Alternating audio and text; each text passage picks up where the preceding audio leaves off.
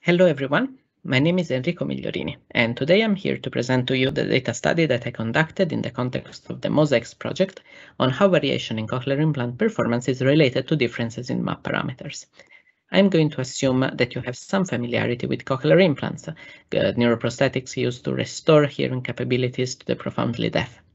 But you may not know that the MOSAICs project is aimed at investigating cases in which some CI recipients have unusually and inexplicably low scores in speech recognition.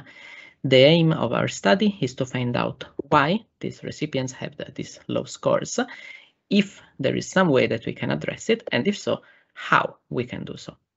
I am a computer scientist, so my part of the job is currently focusing on the fitting process. That is the process through which each implant is tailored to the recipient.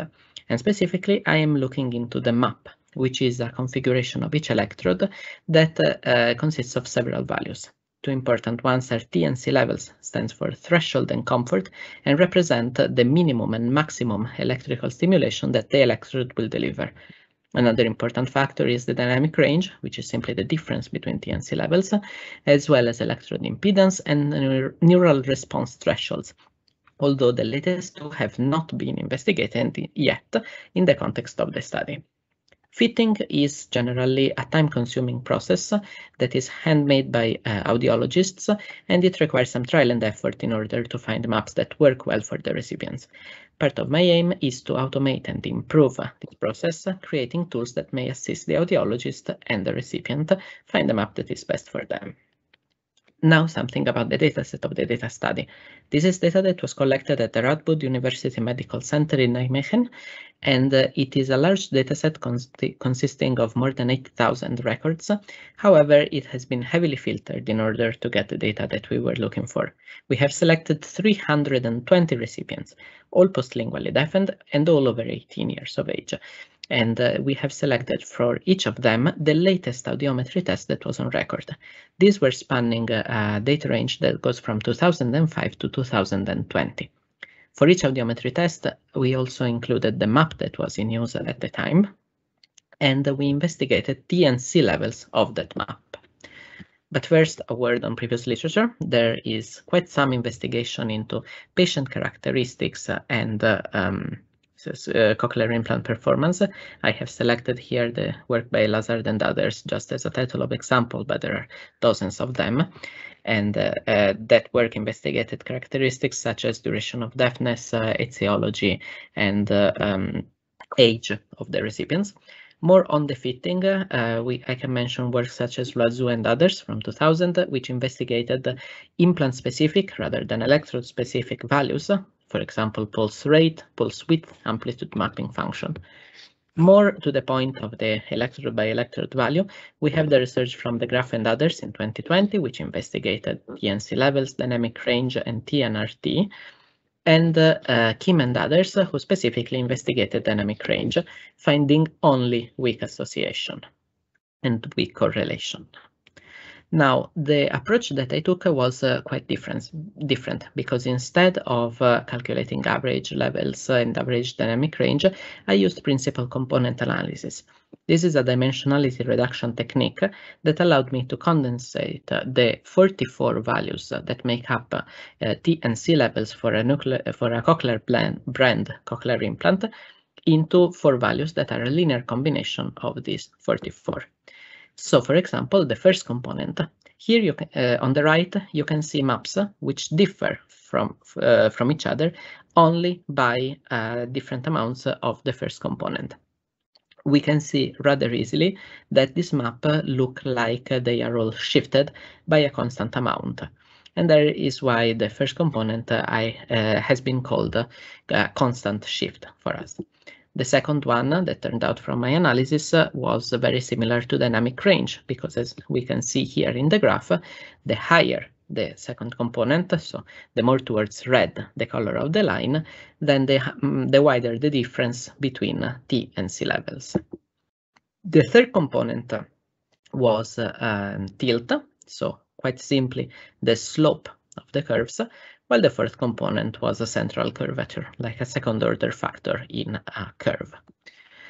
Now, the first thing that we checked was for correlation. And while we found a weak correlation, both according to Spearman and Pearson's correlation measures, this was not significant after we applied Bonferroni-Holm correction.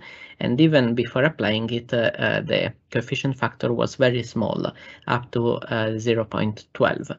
This is consistent with the findings of Kim and others, who also found a very weak correlation between dynamic range and tilt and speech recognition score. But are there significant differences between the populations of the ones who perform better and the ones who perform more poorly in specifically the speech recognition in quiet test? I have split the data into two categories according to their scores. The top 33%, which are the ones that were performing better than 87%, and the bottom 33%, which is the ones that were performing worse than 76%. And here on the left, you can see the average maps for the top tertile in blue and the bottom one in red. You can see how there are some visible differences, which I'm going to explain more in detail right now. When checking for PCA components, the second one, the one that was called dynamic range, was significantly different even after Bonferroni-Holm correction. You can see on the right the results of the Mann-Whitney-Wilcoxon test and the kernel density estimation for the second component. In blue, again, the top scoring population, in red, the bottom scoring population.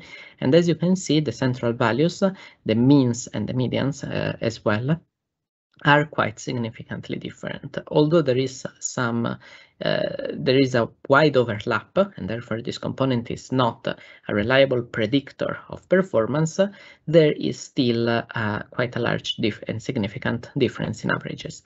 Specifically, higher scores are associated with a wider dynamic range. In order to validate these results, I have actually afterwards calculated by hand some parameters, such as average T level and average C level. This did not show any significant difference between the two populations, but when calculating dynamic range as the difference between the above two levels, then we had again almost the same graph as the one for the second PCA component, as well as we could now quantify the difference precisely. And it was a difference of 6 current levels, from an average of 50 to an average of 56 current levels between the two populations. I also investigated T and C level tilts, the slopes, but that didn't return any significant result either. So, what is the discussion of these results? These results mirror very closely the ones of the graph and others. So they are consistent in previous research. And this is interesting because we were not looking to replicate that study. We were not searching for the same parameters, and yet the study converged to the same conclusion when one of the PCA components turned out to align very precisely with dynamic range. This, therefore, validates the results from that study, which was conducted at Amsterdam VUMC with a different dataset in different conditions. Now, what are the next steps for the investigation? The next important step is an investigation into the causal relationship that is linking better performance and wider dynamic range. Are there some factors which relate to both effects, some factors which influence, such as, for example, neural health, which influence both dynamic range and speech perception? Or is there the possibility of a therapeutical intervention, therefore by adjusting subjects' maps in order to slowly force a wider dynamic range, we could improve their scores? These are the two directions in which we are going to continue the investigation. Thank you very much for listening, and I'm not sure how the questions will be handled in this online conference, but I'm assuming you will find a way to ask me anything you'd like, and I'll be, of course, very willing to answer you. Thank you for listening again.